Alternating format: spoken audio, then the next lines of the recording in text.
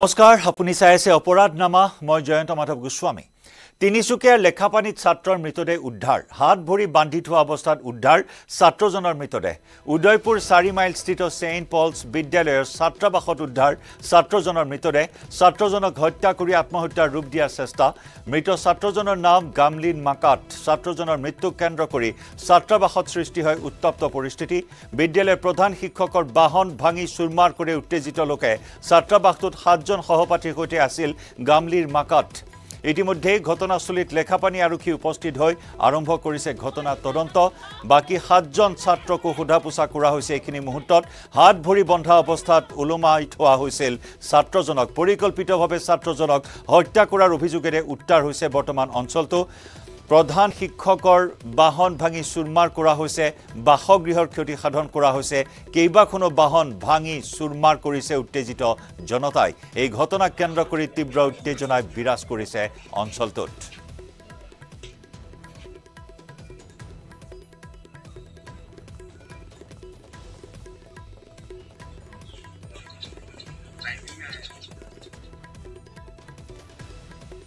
হেউটিয়া পৰিস্থিতি সন্দৰ্ভত আমি অধিক খবৰ লাভ কৰিবলৈ সংযুক্ত হৈছো আমাৰ সাংবাদিক ৰীনা কাকুতি গগৈৰ সৈতে ৰীনা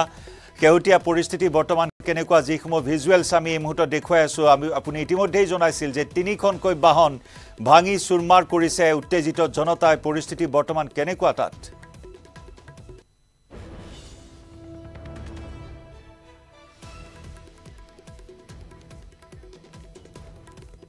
ৰীনাৰ সৈতে আমি সংযুক্ত হম আমি জনাই আছো এই খবৰ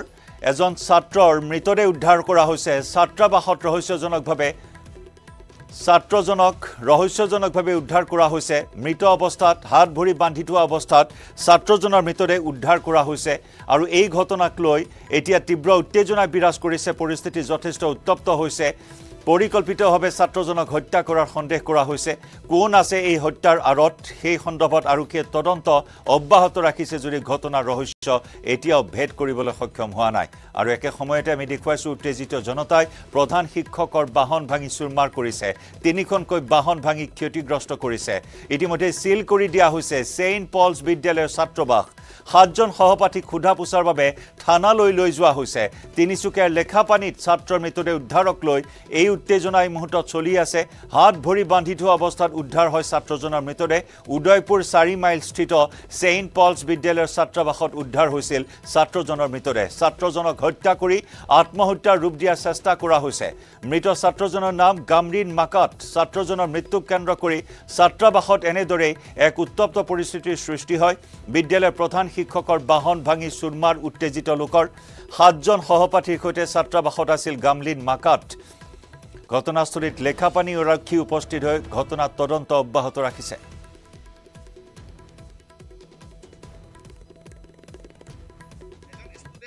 এজন মাৰ্ডাৰ কৰা হৈছে হত্যা কৰা হৈছে ইয়াত এই লৰ্ড আজি এই স্কুলখনত আহি মিলি ইয়াক প্ৰিপ্লেনিক মাৰ্ডাৰ কৰা হৈছে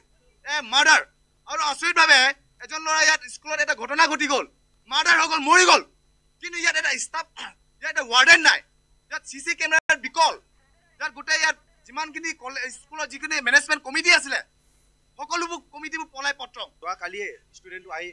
শিক্ষা ল'ম বুলি ক্লাছ 10ত পঢ়া এটা ষ্টুডেণ্ট আহি পেলাই যোৱাকালি আজি এণ্ট্ৰি হ'ল ইয়াত কোনো ৱাৰ্ডেনৰ ব্যৱস্থা নাই প্ৰিন্সিপালৰ কোনো ইয়াত দায়িত্ব নাইকিয়াকৈ আজি ৰাতিপুৱা গম পালোঁ 5টামান বজাত গম পোৱা গ'ল যে ল'ৰাজন হেং আউট হৈ আছে আৰু হেং আউট হৈ আছে হাত ভৰি বান্ধাকৈ সেইকাৰণে আমি পুলিচ প্ৰশাসন আগৰ পৰা কৈ আছোঁ ইমান দেৰিলৈকে এতিয়া মেজিষ্ট্ৰেট অহা নাই কোনো ইহঁতৰ ন্যায় ব্যৱস্থা নাই ইয়াৰ ৱাৰ্ডেন ক'ত গ'ল ইয়াৰ প্ৰিন্সিপাল ক'ত গ'ল আমাক অতি সোনকালে ৱাৰ্ডেন প্ৰিন্সিপাল চব লাগে আৰু এই ল'ৰাটো ন্যায় পাব লাগে ৰীনা কাকুতি গগৈৰ সৈতে সংযুক্ত হৈছো অধিক খবৰ লাভ কৰিম আমি ৰীনা পৰিস্থিতি বৰ্তমান কেনেকুৱা দল সংগঠন সকলো সৰব হৈছে কোনে সহজভাৱে ল'ব পৰা নাই এই ঘটনাক যেহেতু জনজাতি ক'ব লাগিব লেখাপানী উদয়পুৰত সেইণ্ট পল নামৰ এখন ব্যক্তিগত বিদ্যালয়ৰ এজন ছাত্ৰৰ ৰহস্যজনক মৃত্যু কেন্দ্ৰ কৰি বৰ্তমানো উত্তেজনা বিৰাজ কৰি আছে মৃত ছাত্ৰজন যিহেতু 10ম শ্ৰেণীৰ গামলিন মাকাত বুলি জানিব পৰা গৈছে ছাত্ৰজনৰ ঘৰ লেখাপানী থানাৰ অন্তৰ্গত হোমচাই বুলি ইতিমধ্যে জানিব পৰা গৈছে ছাত্ৰজন ছাত্ৰাবাসত এলেকাৰ বাৰাণ্ডাত ওলমি থকা অৱস্থাত হাত ভৰি বান্ধি থোৱা অৱস্থাত তেওঁৰ মৃতদেহ উদ্ধাৰ হৈছে আৰু এই ঘটনাটো ইতিমধ্যে উত্তপ্ত পৰিস্থিতিৰ সৃষ্টি হৈছে আৰু ছাত্ৰবাসত লগত থকা সহপাঠী 7জনক ইতিমধ্যে লেখাপানী আৰক্ষীয়ে আনি সোধা পোছা অব্যাহত ৰখাৰ লগতে সেই যি ছাত্ৰবাসত থকা যি স্বত্বাধিকাৰী সেই ছাত্ৰবাসত স্বত্বাধিকাৰী আৰু ব্যক্তিগত যিখন বিদ্যালয় তেওঁৰ স্বত্বাধিকাৰী আৰু যি প্ৰিন্সিপাল তেওঁলোক বৰ্তমান পলাতক অৱস্থাত আছে আৰু উত্তেজিত ৰাইজে যি প্ৰিন্সিপালৰ ঘৰত গ্লাছ ভঙাৰ লগতে তেওঁলোকৰ 3খনকৈ বাহন এখন বলেৰো ইন'ভা লগতে এখন স্কুটি 3খনকৈ বাহন ভাঙি চুৰমাৰ কৰিছে ইতিমধ্যে দেখা গৈছে লেখাপানী আৰক্ষী থানাই ঘেৰা কৰি ৰাষ্ট্ৰীয় ঘাইপথ অৱৰোধ কৰি টায়াৰ জ্বলাই স্থানীয় ৰাইজে উত্তাল প্ৰতিবাদ সাব্যস্ত কৰিছে আৰু বিদ্যালয়খনৰ যি অধ্যক্ষ তথা স্বত্বাধিকাৰী বিপুল তথা ঘটনাস্থলীৰ পৰা বৰ্তমান পলাতক অৱস্থাত আছে তেওঁক আৰক্ষীয়ে স্বাভাৱিকতে পলাতক অৱস্থাত থকাটোৱে ৰহস্য ঘন কৰি তুলিছে বিষয়টো ৰীনা বৰ্তমান পৰিস্থিতি কেনেকুৱা পৰিস্থিতি নিয়ন্ত্ৰণ কৰিবলৈ কিবা গুলীচালনাৰ দৰে ঘটনা সংঘটিত হৈছে নেকি তাত হয় জয়ন্ত যেটো ক'বলৈ এয়া যে ৰাষ্ট্ৰীয় ঘাইপথ অৱৰোধ কৰি উত্তপ্ত পৰিস্থিতি সৃষ্টি কৰিছে স্থানীয় ৰাইজে টায়াৰ জ্বলাই প্ৰতিবাদ সাব্যস্ত কৰিছে যি লেখাপানী আৰক্ষী থানাৰ একেবাৰে সন্মুখত যি ৰাষ্ট্ৰীয় ঘাইপথ আছে বৰ্তমান দেখা গৈছে আৰক্ষী মোতায়েন কৰা হৈছে চিআৰপিএফ বাহিনী মোতায়েন কৰা হৈছে হয়তো ঘটনাৰ যি পৰিস্থিতি বৰ্তমান উদ্ভৱ হৈছে সেই পৰিস্থিতি হয়তো ভয়ংকৰ ৰূপ ল'ব পৰৱৰ্তী সময়ত ইয়াক লৈ ইতিমধ্যে যিহেতু দেখা গৈছে আৰু এই যি স্থানীয় ৰাইজ যি তেওঁলোকে শান্ত হোৱা নেকি এই যে ঘটনা সহজে ল'ব পৰা নাই এই ঘটনাক লৈ ইতিমধ্যে উত্তপ্ত পৰিস্থিতি বিৰাজ কৰিছে উক্ত অঞ্চলটোত জয়ন্ত অতি ৰহস্যজনক বিষয় এইখিনি মুহূৰ্তত যে প্ৰিন্সিপাল অৰ্থাৎ অধ্যক্ষজনে পলাতক অৱস্থাত আছে ছাত্ৰাবাসৰ সুপাৰিনটেণ্ডেণ্ট বৰ্তমান পলাতক অৱস্থাত আছে গতিকে এই সমগ্ৰ ঘটনাই কি ৰূপ ধাৰণ কৰিব বৰ্তমান ৰীনা কাৰণ অধ্যক্ষগৰাকী পলাতক অৱস্থাই বিষয়টো অধিক ৰহস্যঘন কৰি তুলিছে হয় জয়ন্ত যিহেতু ভয়ংকৰ ঘটনা কিয়নো ছাত্ৰজন যোৱাকালি যিহেতু ছাত্ৰবাসত সন্ধিয়া তেওঁ আহি সোমাইছিলহে কিয়নো আজিৰ পৰা যিহেতু স্কুল খুলিছিল কিন্তু হঠাৎ যিজন ছাত্ৰ তেওঁৰ লগৰ সহপাঠী 7জন ছাত্ৰ ছাত্ৰী নিশ্চয় একেলগে কটাইছে কিন্তু পুৱাৰ ভাগত দেখা গৈছে যে ছাত্ৰজনক হাত ধৰি বান্ধি গাত যিটো আঘাতো চিলাইছিল আৰু ছাত্ৰবাসৰ পিছফালে বাৰটা তেওঁ যিটো উলমি থকা অৱস্থাত প্ৰদৰ্শন কৰি মৃতদেহ উদ্ধাৰ কৰা হৈছে ছাত্ৰজনৰ পৰিয়ালকে এই কথা সহজে ল'ব পৰা নাই কিয়নো কোনো ধৰণৰ এনে ছাত্ৰজনৰ বিৰুদ্ধে কোনো অভিযোগ নথকা এজন কিয় আত্মহত্যা কৰিব এই আত্মহত্যা নে পৰিকল্পিত হত্যাকাণ্ড ইয়াক লৈ এতিয়া বিৰূপ প্ৰতিক্ৰিয়া সৃষ্টি হৈছে আৰু সহপাঠী কেইজনৰ পৰা কিবা তথ্য উদ্ঘাটন কৰিব পৰা হৈছে নে ৰীনা যিহেতু ইয়াত বিভিন্ন দল সংগঠন যিহেতু ইয়াত আহিছে ইয়াত স্থানীয় ৰাইজ ৰাইজ ইয়াত যিহেতু উপস্থিত হৈছে এই যি প্ৰতিবাদস্থলীত আৰু লেখাপানী আৰক্ষী থানাৰ একেবাৰে সন্মুখত যি ৰাষ্ট্ৰীয় ঘাইপথ আছে এই ঘাইপথ যিটো অৱৰোধ কৰি টায়াৰ জ্বলাইছে লেখাপানী আৰক্ষী থানাৰ যিজন আৰক্ষী বিষয়া তেওঁ নিজে আহি উপস্থিত হৈছে এই যি প্ৰতিবাদ ৰোধ কৰিবৰ বাবে চেষ্টা চলাইছে কিন্তু বৰ্তমান দেখা গৈছে স্থানীয় যিসকল উত্তেজিত ৰাইজ তেওঁলোক যিটো নিমাত হোৱা নাই তেওঁলোকে প্ৰতিবাদী শ্লোগানে উত্তাল প্ৰতিবাদ সাব্যস্ত কৰা পৰিলক্ষিত হৈছে জয়ন্ত কিয়নো এই যি ঘটনা এই ঘটনাই বিৰূপ প্ৰতিক্ৰিয়া সৃষ্টি কৰি চাঞ্চল্য বিৰাজ কৰিছে কাৰণ ঘটনা কিছু সময়ত বহুত পৰৱৰ্তী সময়ত এক ভয়ংকৰ ৰূপ লোৱা সন্দেহ নিশ্চয় ৰাষ্ট্ৰীয় ঘাইপথত অৱৰোধ কৰি প্ৰতিবাদ সাব্যস্ত কৰিছে হয়তো এইখিনি মুহূৰ্তত এক অভাৱনীয় পৰিস্থিতিৰ সৃষ্টি হৈছে আপুনি তাত আছে যান বাহন হয়তো যথেষ্টখিনি আবদ্ধ হৈ পৰিছে এই মুহূৰ্তত ৰাষ্ট্ৰীয় ঘাইপথত জয়ন্ত যিহেতু এয়া ৰাষ্ট্ৰীয় ঘাইপথ হয় যিটো ঘাইপথত যিটো লেখাপানী আৰক্ষী থানাৰ নিশ্চয় সন্মুখত ৰাষ্ট্ৰীয় ঘাইপথ আৰু এই ঘাইপথটো অৱৰোধ কৰাই নহয় তেওঁলোকে সম্পূৰ্ণ টায়াৰ জ্বলাই এই পথছোৱাত প্ৰতিবাদ সাব্যস্ত কৰিছে আৰু ইয়াত যিসমূহ যান বাহন চলাচল সকলো বন্ধ হৈ পৰিছে শ বাহন আবদ্ধ হৈ পৰিছে আৰু ইতিমধ্যে ৰাইজ ওলাই আহিছে এই যি ঘটনাৰ উচিত তদন্ত ন্যায় বিচাৰিছে দল সংগঠন ইয়াত যিহেতু ইয়াত আজি উপস্থিত হৈছে তেওঁলোকৰ এই ঘটনাৰ উচিত ন্যায় বিচাৰিছে আৰু সমগ্ৰ এই যি ঘটনাক লৈ চাঞ্চল্য বিৰাজ কৰিছে উক্ত অঞ্চলটো জয়ন্ত এই ঘটনা সংঘটিত হোৱাৰ পূৰ্বে ছাত্ৰজনে পৰিয়ালৰ সৈতে নিশ্চয় কথা পাতিছিল বা কথা পতাৰ সময়ছোৱাত পৰিয়ালৰ লোকে কিবা উমান কৰিছিল নেকি হোষ্টেলৰ কৰ্তৃপক্ষই হওক বা বিদ্যালয়খনৰ প্ৰধান শিক্ষকৰ পৰা তেনেকুৱা ধৰণৰ কিবা মন্তব্য কৰিছিল নেকি ছাত্ৰজনে হয় যেহেতু এটা কথা গুৰুত্বপূৰ্ণ কিন্তু যোৱাকালি যেতিয়া ছাত্ৰজন সন্ধিয়া হোষ্টেললৈ আহিছিল তেওঁ যিটো ঘৰতে গৰমৰ বন্ধ ছুটি কটাইছিল আৰু তাৰপিছত যোৱাকালি যেতিয়া সন্ধিয়া আহিছিল আৰু তাৰপিছত পৰিয়ালৰ লোকৰ লগত তেওঁৰ যদিও কথা বতৰা হৈছিল তেনেকুৱা কোনো ধৰণৰ বিশেষ কথা বাৰ্তা হোৱা নাছিল যিহেতু পৰিয়ালকে আমি গম পাইছো আৰু ইতিমধ্যে যি 8জন যুৱক যে ছাত্ৰ সেই ছাত্ৰবাসত যেতিয়া আহিছিল কিন্তু ছাত্ৰবাসত লক্ষণীয় বিষয় যে ছাত্ৰবাসত ৱাৰ্ডেন নাছিল বিনা ৱাৰ্ডেনত সেই ছাত্ৰবাসত সেই ছাত্ৰকেইজনক কেনেদৰে থকাটো গ্ৰহণযোগ্য হ'ব আৰু সেই স্কুল কৰ্তৃপক্ষ বা স্কুলৰ যিজন অধ্যক্ষ স্বত্বাধিকাৰী তেওঁলোকলৈ এই সন্দেহৰ দিশটো আঙুলি আছে কিয়নো বৰ্তমান সেই স্থানত কোনো এজন দায়িত্বশীল ব্যক্তি নথকাৰ অৱস্থাত এই 8জন ছাত্ৰ কেনেদৰে ছাত্ৰবাসত সোমাব পালে বা তেওঁ কেনেদৰে থাকিব পালে যাৰ পৰিণতিত এনেদৰে এই শুকাব সেই ভয়ংকৰ যি ঘটনা এজন ছাত্ৰই এনেদৰে হাত ধৰি বান্ধি থকা ওলমি থকা অৱস্থাতে মৃতদেহ উদ্ধাৰ হ'ল এই ঘটনাক লৈ এতিয়া কুকুৰ বৃহস্পতিবাৰ সন্দেহৰ আঙুলি যিহেতু দিয়া হৈছে এই ছাত্ৰাবাসত যিজন অধ্যক্ষ বা স্বত্বাধিকাৰী কাৰণ তেওঁলোক বৰ্তমান পলাতক হৈ থকা এই ৰহস্য অভিভূত হৈছে জয়ন্ত নিশ্চয় ৰীনা আপুনি দৃষ্টি ৰাখিব এই মুহূৰ্তত ধন্যবাদ জনাইছো এই খবৰ সবিস্তাৰে আপুনি আমাক জনালে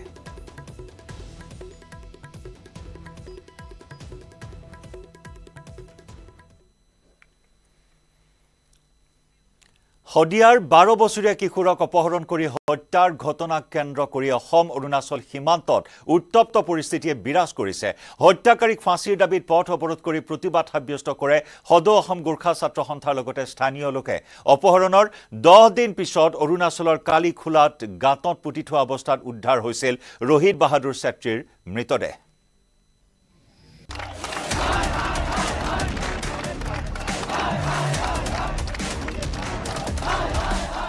অসমৰ প্ৰতিটো গেটত কিন্তু জুই জ্বলিব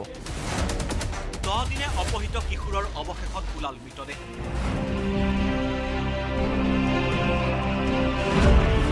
গাঁত খানি উদ্ধাৰ কৰা হ'ল 12 বছৰীয়া কিশোৰৰ মৃতদেহ অপহৃত কিশোৰৰ হত্যাক কেন্দ্ৰ কৰি হদিয়াত তীব্ৰ চাঞ্চল্য কিশোৰ অপহৰণ হত্যাক লৈ অৰুণাচলৰ ডিৰাক গেটত উত্তাল প্ৰতিবাদ দোষীৰ ফাঁচীৰ দাবীত ৰাষ্ট্ৰীয় ঘাইপথ অৱৰোধ পুৰুষ মহিলাৰ ফাঁচী প্ৰদান কৰিব লাগে অপহৰণৰ 10 দিনৰ পিছত উদ্ধাৰ হ'ল অৰুণাচলত অপহৃত কিশোৰ ৰোহিত বাহাদুৰ ছেত্ৰীৰ মৃতদেহ অৰুণাচলৰ কালিখোলাত উদ্ধাৰ 12 বছৰীয়া ৰোহিত ছেত্ৰীৰ মৃতদেহ অপহৰণ হোৱা স্থানৰ পৰা প্ৰায় 800 মিটাৰ দূৰৈত গাঁতত পুতি থোৱা অৱস্থাত আৰক্ষীয়ে উদ্ধাৰ কৰে কিশোৰজনৰ মৃতদেহ মঙলবাৰে গ্ৰেপ্তাৰ হোৱা নজাসু তামাই আৰু গোবিন্দ তামাং নামৰ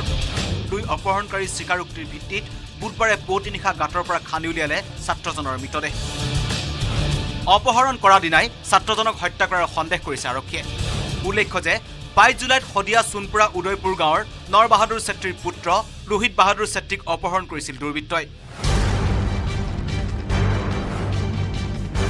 বিদ্যালয়ৰ পৰা ঘৰলৈ উভতাৰ পথত কিশোৰজনক অপহৰণ কৰিছিল দুৰ্বৃত্তই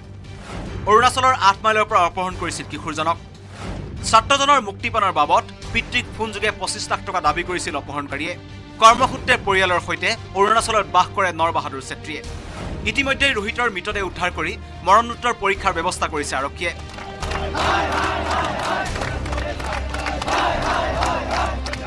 ৰোহিতৰ মৃতদেহ উদ্ধাৰৰ পাছতেই অঞ্চলটোত সৃষ্টি হৈছে তীব্ৰ চাঞ্চল্যৰ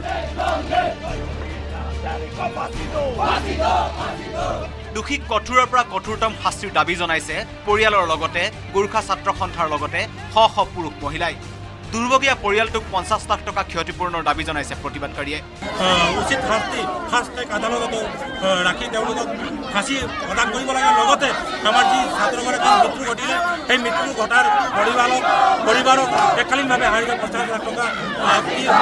সংগ্ৰাম আগবঢ়াবলৈ অন্যথা আমি জংগী আন্দোলন সেই হত্যাকাৰীক অতি শীঘ্ৰে ফাৰ্ষ্ট আদালতত নি তেওঁলোকক ফাঁচী কঠোৰতম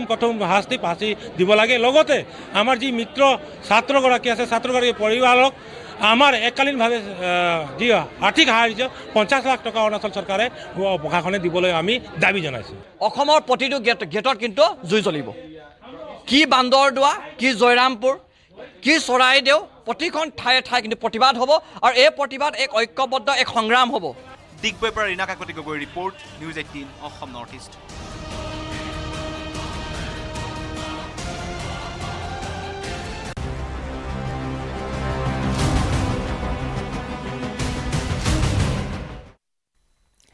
ছদিন পূৰ্বে হাফলঙৰ লাইছং এলেকাৰ অপহৰণ হোৱা দুজন লোকৰ আজিও ওলোৱা নাই কোনো সন্ধান হাফলং আৰক্ষীয়ে ধাৰাবাহিক অভিযান চলাইও উদ্ধাৰ কৰিবলৈ সক্ষম হোৱা নাই অপহৃত লোক দুজনক যোৱা শুকুৰবাৰে অস্ত্ৰধাৰী 10ৰ পৰা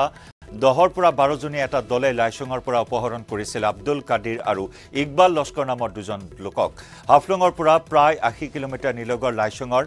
হাজাইছাক আৰু হাংগ্ৰুমৰ মাজত থকা এটা কেম্পৰ পৰা অপহৰণ কৰিছিল লোক দুজনক ৰাষ্ট্ৰীয় ঘাইপথ নিৰ্মাণৰ কামত নিয়োজিত আছিল দুইজন লোক ইয়াৰে আব্দুল কাদিৰ আছিল শ্ৰমিক যোগান ধৰা ঠিকাদাৰ আনজন অপহৃত ব্যক্তি ইকবাল লস্কৰ আছিল মিস্ত্ৰী NHIDCLৰ অধীনত অনুসূয়া প্ৰজেক্টছ প্ৰাইভেট লিমিটেড নামৰ প্ৰতিষ্ঠানটোত কাম কৰিছিল দুইজন অপহৃত ব্যক্তিয়ে ইকবাল লস্কৰৰ ঘৰ হাইলাকান্দিত আৰু আব্দুল কাদিৰৰ ঘৰ কৰিমগঞ্জত শুকুৰবাৰে নিশা সন্দেহযুক্ত উগ্ৰপন্থীৰ দলে অপহৰণ কৰাৰ পাছত এতিয়া হাহাকাৰ লাগিছে 137 নম্বৰ 2-লেনযুক্ত ৰাষ্ট্ৰীয় ঘাইপথ নিৰ্মাণত জড়িত থকা কৰ্মীসকলৰ মাজত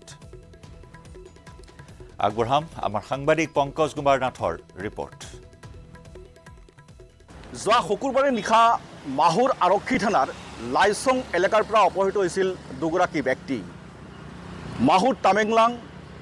ৰাষ্ট্ৰীয় ঘাইপথ নিৰ্মাণ কামত নিয়োজিত অনুসূয়া প্ৰজেক্টছ প্ৰাইভেট লিমিটেড নামৰ এটা নিৰ্মাণ সংস্থাৰ দুগৰাকী কৰ্মীক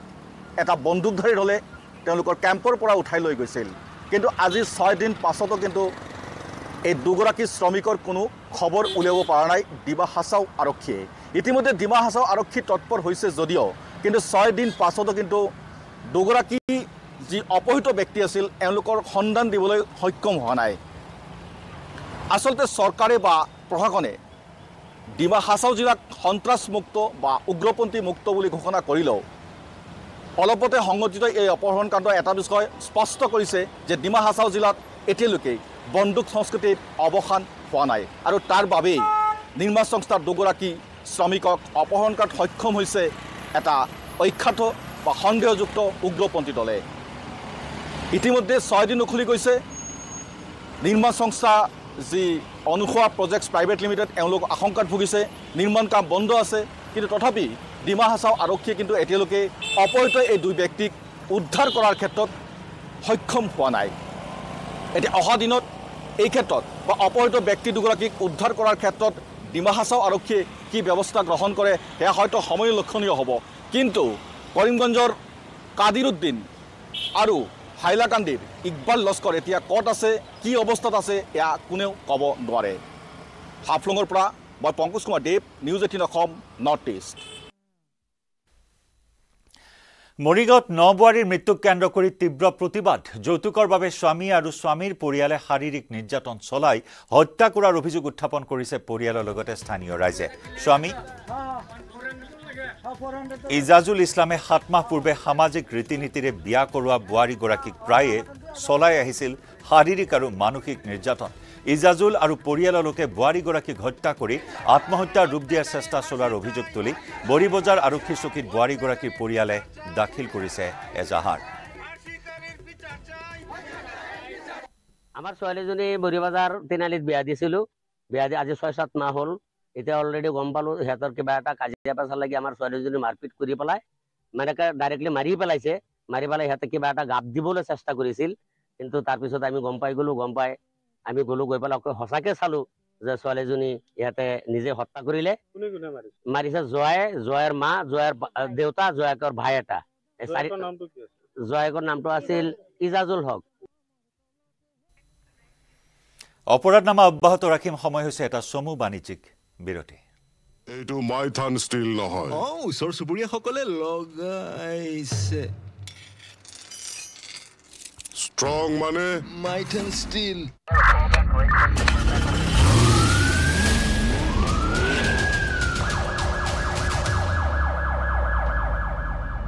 আপোনাৰ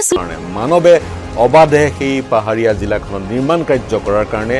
এক বিভীষিকাময় পৰিৱেশৰ সৃষ্টি হৈছিল ডিমা হাছাও যদিও বা তেনেধৰণৰ ধ্বংসলীলাৰ পিছত 1 বা 2 মাহৰ ভিতৰত পৰিস্থিতি স্বাভাৱিক হৈ পৰে কিন্তু সচৰাচৰ দেখা যায় এনেধৰণৰ প্ৰাকৃতিক দুৰ্যোগসমূহৰ পৰা যি এক শিক্ষা ল'ব লাগে সেই যেন শিক্ষা চৰকাৰে নলয় সমাজে নলয় অনাগত সময়ত এনেধৰণৰ প্ৰাকৃতিক দুৰ্যোগ যিবোৰ দুৰ্যোগ নতুনকৈ ঘটা পৰিলক্ষিত হৈছে মাইথান ষ্টিল নহয় ওচৰ চুবুৰীয়াসকলে লগাইছে ষ্ট্ৰং মানে মাইথান ষ্টিল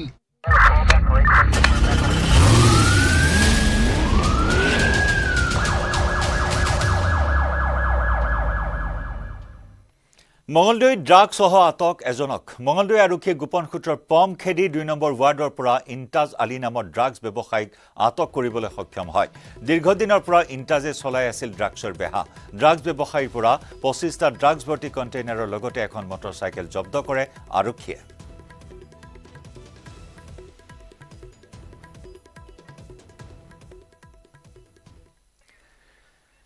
তেজপুৰ আৰক্ষীৰ জালত এটা প্ৰবঞ্চক বিক্ৰী কৰা মাটিকে আকৌ বিক্ৰী কৰাৰ অভিযোগ প্ৰবঞ্চক ঋতিকেশ দাস নামৰ লোকজনৰ বিৰুদ্ধে 20 জনতকৈও অধিক লোকৰ পৰা ধন লৈ আত্মগোপন কৰি আছিল প্ৰবঞ্চক ঋতিকেশ দাসে ভুক্তভোগী লোককেইজনে তেজপুৰত প্ৰত্যক্ষ কৰি ভুক্তভোগী এজন লোকে তেজপুৰত প্ৰত্যক্ষ কৰি প্ৰবঞ্চকটোক সমজাই দিয়ে তেজপুৰ আৰক্ষীক ইতিমধ্যে মহাপ্ৰবঞ্চকটোৰ বিৰুদ্ধে 6খনকৈ এজাহাৰ দাখিল কৰা হৈছে তেজপুৰ আৰক্ষী থানাত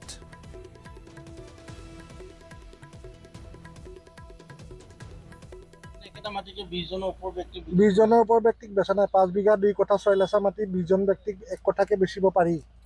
এটো মই জনাত এজাহাৰ দেখোন বহুত কিখন পৰিছে এজাহাৰ দিছে যিকেজনে লৈছে তেওঁলোকে পইচা দিব নোৱাৰিলে সময়ত সেইকাৰণে তেওঁলোকে এজাহাৰ দিছে এতিয়া পইচা দিব নোৱাৰি পেলে কৰিছে পইচা দিব নোৱাৰিলে আপুনিহে দিব লৈছে তেওঁলোকৰ বিৰুদ্ধে মই তেওঁলোকৰ বিৰুদ্ধে দিয়া না তেওঁলোকক মই মানুহজনে নাছিলো ইয়াত মই আহি পাইছো যোৱাকালি আহি পোৱাৰ লগে লগে এইটো ঘটনা মানে একেটা মাটিকে বহুতজন মানুহ একেটা মাটিতে মানে বহুতক বিক্ৰী কৰিছে কিন্তু হেতু মাটি বোলে হতৰ বোলে তাৰ ভাগত আছে 3 বিঘা মাটি আছে কিন্তু খুৰায়ন্তৰ মাটি আমাক দেখাই দিছে দেখাই পেলা আৰু মানে হেতু সাইডে খুৰায়ন্তৰ হেতু সাইডে মাটি মানে ইয়াৰ আছে মানে ইয়াৰ মাটি আছে 3 বিঘা মাটি আছে কিন্তু এটা ভাইককা আছে দুজন মানে হেতুও গম পোৱা নাছিল আমি এটো হেতু খুৰায়ন্তৰ ঘৰত গৈ পেলা আমি গম পালো পুলিচে এৰেষ্ট কৰিছে পুলিচে এৰেষ্ট কৰা নাই আমি মানে দিছো ধৰি দিছো আমি তেওঁ মানে এটা মাটিতে 20 জনৰ কাৰণে বেচিছে বেছি পেলাই মানুহজনৰ কোনো খা খবৰ নাই আজি আমি তাক ধৰিছো এছটিচিৰ আপোনাৰ ট্ৰান্সপৰ্টৰ ওচৰত ধৰি পেলাই থানাত লৈ আহিছো তোমালোকে কিমান লৈছিল মোৰ পালিছিল 1,60,000 লৈছিল কিমান মাটি এক কঠা লৈছিল কিমান দিন হ'ল আজি পইচা লৈ 1 বছৰ হৈ গ'ল 1 বছৰৰ মাজত আমি লগেই পোৱা নাই এতিয়ালৈকে আজি লগ ধৰি লৈ আহিছো আমি তোমালোকে ধৰি থানাত হয় এজাহাৰ দিছে এজাহাৰ দিলো আমি কালি এজাহাৰ দিয়া আছিল একেটা মাটিকে বহুত 20টা মানুহ কৰিছে বেচিছে লামডিঙত গাঞ্জাৰ সন্ধানত আৰক্ষীৰ বৃহৎ অভিযানত 2 লাখ টকা সহ জব্দ 5 কেজি 400 গ্ৰাম গাঞ্জা লামডিঙৰ সমাজবাৰী অঞ্চলত অভিযান চলাই গ্ৰেপ্তাৰ কৰে ৰাজু ডে নামৰ এজন গাঞ্জা ব্যৱসায়ী অধিক তথ্যৰ বাবে গাঞ্জা ব্যৱসায়ীটোক জেৰা অব্যাহত ৰাখিছে আৰক্ষীয়ে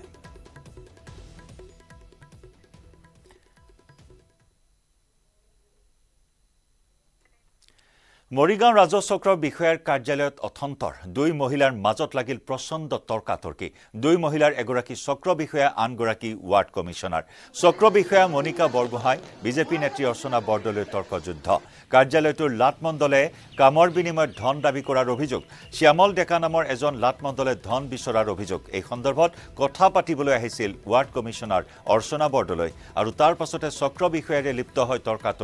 তৰ্কাতৰ্কিৰ মাজতে বিষয়াগৰাকীক শাৰীৰিক অপদস্থ কৰাৰ অভিযোগ এই ঘটনাৰ পাছতে আৰক্ষীক এজাহাৰ দাখিল কৰে চক্ৰ বিষয়াগৰাকী কিন্তু আজি দেখা গ'ল যে এগৰাকী মহিলা তেখেতৰ নাম অৰ্চনা বৰদলৈ তেখেতে বহুত আগৰ পৰাই মই দেখিছোঁ যে অফিচটো কিবা কাৰণত টাৰ্গেট কৰি আছে মানে কাম কৰিবলৈ আমি সুবিধা নাপাওঁ অসুবিধা পাই থাকোঁ তেখেতৰ কাৰণে আৰু তেখেতে আজি এনেকুৱা কাম কৰিছে মইতো এগৰাকী মেজিষ্ট্ৰেট হয় মেজিষ্ট্ৰেটৰ হাতত ধৰি তেওঁ মোৰ টেবুলত মাৰিছে তেওঁ মোৰ হাতত ধৰিছে হাতত ধৰি কৈছে যে এনেকৈ আপোনালোকে নিজকে কি ভাবে এতিয়া এনেকুৱা হৈছে যে নিজৰ অফিচটোত বহিও আমি মানে কাম কৰিব নোৱাৰা হৈ গৈছোঁ পাব্লিক আহে পাব্লিকৰ কমপ্লেইনে শুনিম নে মানুহৰ হেৰি শুনিম নে কি কৰিম যিমানখিনি পাৰোঁ আমি চেষ্টা কৰোঁ যদি পাব্লিকৰ কিবা কমপ্লেইন থাকে মই অফিচৰ মুৰব্বী হয় তেখেতসকলে মোৰ ওচৰত আহি পিনি তেওঁলোকে ক'ব পাৰে সেইটো আমি চান্স দিওঁ মানুহক পাব্লিক এনেকুৱা নহয় যে পাব্লিক সোমাব নোৱাৰে আমাৰ তাত আহি আমাৰ লগত কথা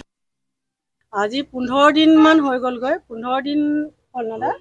15 দিন হৈ গ'লগৈ 15 দিনৰ পৰা চক্কৰ ঘূৰাই আছে তেওঁলোকে কাগজখনো হেৰি কৰি নিদিয়ে PMI এতিয়া ফৰ্ম ফিলআপৰ ডেট 4 যাবগৈ গতিকে তেওঁলোকৰ কাগজখন ওলাব লাগে সেইটো কাৰণে তাৰে এজন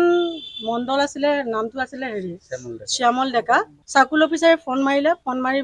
ক'লে যে মোৰ অফিচত আহক আহিলো তেওঁ মাতাৰ পিছত ইয়াত ক'লে যে আপুনি আহি অফিচত নাহিব হেনতেন কৈছে অফিচটোতো আৰু পৈতৃক সম্পত্তি নহয় তেওঁ 8টা 9টা মানুহৰ ৰুমত খুমুৱাই মোক শাৰীৰিকভাৱে অপদস্থ কৰিছে আঙুলি দেখাই কথা কৈছে এনেকৈ কৈ আঙুলি দেখাই কথা কৈছে আপুনি আৰু এইখিনি মুহূৰ্তত জনাব বিচাৰিছো এটা ভাল খবৰ ব্ৰেকিং নিউজ অলিম্পিকত ভাৰতৰ তৃতীয়টো পদক শুটিংত স্বপ্নীল কুশালৰ ব্ৰঞ্জৰ পদক লাভ পুৰুষৰ 50 মিটাৰ ৰাইফল 3 পজিশনত ব্ৰঞ্জ লাভ কৰিলে স্বপ্নীলে এয়া তৃতীয়টো পদক ভাৰতলৈ আহিছে তৃতীয়টো পদক পেৰিছ অলিম্পিক 2024 পৰা আহিছে আন এটি ভাল খবৰ অলিম্পিকত ভাৰতে তৃতীয়টো পদক লাভ কৰিছে শুটিংত স্বপ্নীল কুশালে ব্ৰঞ্জৰ পদক জয় কৰিছে পুৰুষৰ 50 মিটাৰ ৰাইফল 3 পজিশনত ব্ৰঞ্জ লাভ কৰিছে স্বপ্নীল কুশালে ইতিমধ্যে মনু ভাকাৰে দুটাকৈ ব্ৰঞ্জ লাভ কৰি ইতিহাস ৰচনা কৰিছে অলিম্পিক ইতিহাসত ভাৰতৰ একমাত্ৰ খেলুৱৈ প্ৰথমগৰাকী মহিলা খেলুৱৈ যিয়ে 10 মিটাৰ এয়াৰ ৰাইফলত এককভাৱে পদক লাভ কৰাৰ লগতে মিক্সড শাখাটো পদক লাভ কৰি ইতিহাস ৰচনা কৰিছে আৰু এয়া তৃতীয়টো পদক লাভ কৰিছে ভাৰতৰ খেলুৱৈ অলিম্পিকত শুটিংত স্বপ্নীল কুশালে ব্ৰঞ্জৰ পদক জয় কৰিছে পুৰুষৰ 50 মিটাৰ ৰাইফল 3 পজিশনত ব্ৰঞ্জ লাভ স্বপ্নীলৰ